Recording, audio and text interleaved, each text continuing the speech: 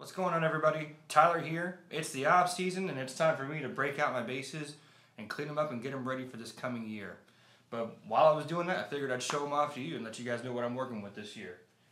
First of all, you can see the Fbass in the back. That's my main bass. We'll get to that last. I want to start off with my workhorse right here. Good old faithful Fender jazz bass. Yeah, there we go.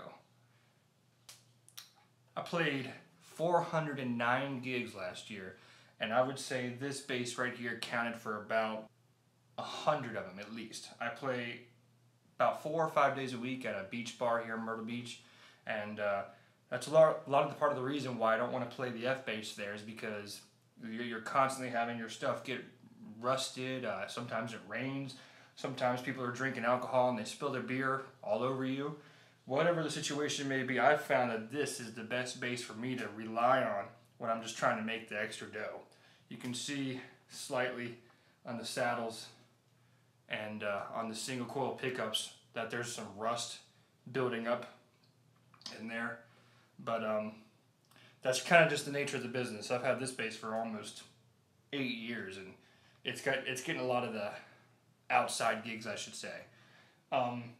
Nonetheless, it's an incredible bass. It works well for me. I got this bass from a buddy of mine. His name is Rob, and he actually bought this bass and a P bass at the same time, and decided that he liked the P bass better. So I actually had one of my basses I'm going to show you went out on me when I was at a gig, and I reached out to my friend Rob, and he told me that I could borrow this bass, and he let me borrow it and didn't really ever ask for it back. And eventually, a couple years later, I made an offer to him, and he let me keep it, which I'm very grateful for because, like I mentioned, this accounts for about 25% of the gigs that I play. This is an American standard jazz bass made in the USA. That's the American part. And got a little special thing on this bass right here. If you know, you know. Bass number 2. Let's check out this bass right here. Now this bass you may not have seen as many of. This bass right here is called a Honer. It's got a nice little H on there. It is a 6-string bass. It's you know, I really don't know a lot about this bass other than the fact that it's got a rosewood neck. It's got some sort of wood going through the back of it that I don't really think, it might not even be wood, it might just be a paint job or something. This was my father's bass. This was actually the first bass that I started playing on, which was a beast, learning on a 6-string, but I'm glad that I started on a 6-string and ended up playing 5 strings and 4 strings because it's kind of like I did all the heavy lifting in the beginning, literally, because this bass weighs about 12 or 13 pounds. But other than that, I really don't use this bass a whole lot unless I'm just kind of writing chordal bass music, which I never do. But you have that option. If you need the C string, you got this bass right here in the arsenal, which is a great bass. Thanks, Dad, for my first bass, the Honer bass. This bass right here is a Harley Benton. Harley Benton bass, yes. This is my cheap bass, but regardless of the price tag, which I think I only paid $100 for it. I bought it off a drummer of mine, a drummer friend of mine, but I think he bought it brand new for $120. It's kind of got that Music Man style with the big bridge pickup, you know. And why I like this bass, it's a really good backup bass. I actually leave this at work. I work 6 nights a week at Legends in Concert during the on season. We start back March 1st. And this is the bass that kind of just hangs up on the wall. If I ever have an issue with my main bass, my Fbass, this is the bass I grabbed. I think I only had to play this on the show 2 or 3 times, but it didn't miss a beat.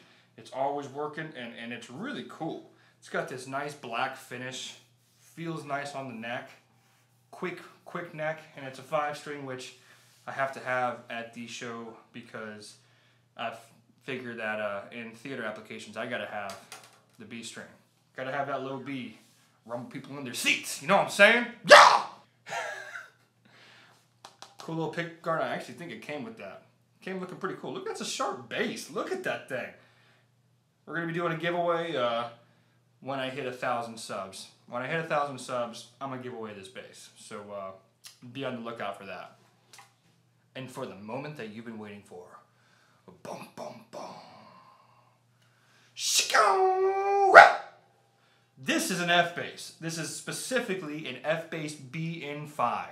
And I gotta tell you, I love this bass. I would say this bass is what kind of took me from, you know, being a student into being an actual professional, and that's on so many levels than just one. It's not just because I was a student when I bought it, but also because I just feel like, well, first of all, this was the first bass and only bass that I've actually custom spec'd out.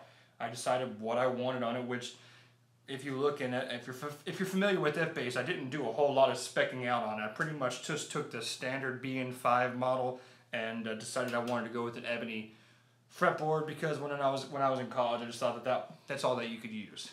A little bit more about the bass. First of all, Fbass is made in Canada. Look at that cool headstock. I mean, that's cool. It looks great, doesn't it? I love the 2 up, 3 down. Fbass is made in Canada. This particular unit comes with a 3-piece maple neck. Let's see if you can see that in the camera. You can kind of see that looks cool. Yes, you can see the 3-piece maple neck. You can even see where I'm using the heck out of it. And I'm getting a little bit of a stain there. I mean, I'm getting a lot of stain. Can you even see?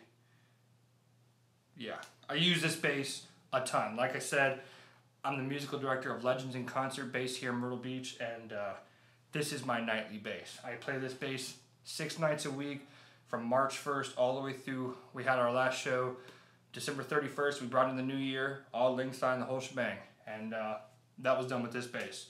You'll see this bass featured mostly on this channel just because not only do I feel like I connect with this instrument the most, but also I'm trying to get sponsored by Fbass.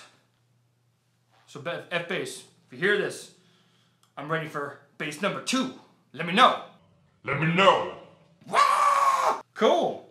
Yeah. So, well, I mean, I'll tell you the story real fast before I wrap up. I bought this bass basically as a graduation present to myself, which was really an important moment for me. When I was in college, you know, you're spending all this money learning how to play, learning how to read music, and whatever you decide to go to college for. I went to college for commercial music and jazz. It was a fantastic experience, and I took my last refund check and I ordered this bass. It took them 9 months to send it to me, so I actually received it, I believe, 2 or 3 months before graduation. So it just felt nice having something like this that I can rely on going into the workforce, because that was now 5 years ago since I graduated. This bass has not gone out on me one time. The jack is always perfect. There's not a single thing wrong with it, and I'm glad that I went with this, because I looked at a lot of different basses before I pulled the trigger on this. Everything from MTD, Fbass, which we all know I could get 2 of these for the price of 1 Fbass, so that's another reason why I picked this. You know, all the great basses that we know and love, Ken Smith, whatever it may be. I'm happy I picked Fbass. Well, that pretty much wraps it up for today. I just wanted to talk about the basses that I'll be using this year. Thank you guys for tuning in, and be on the lookout for some more videos. See ya!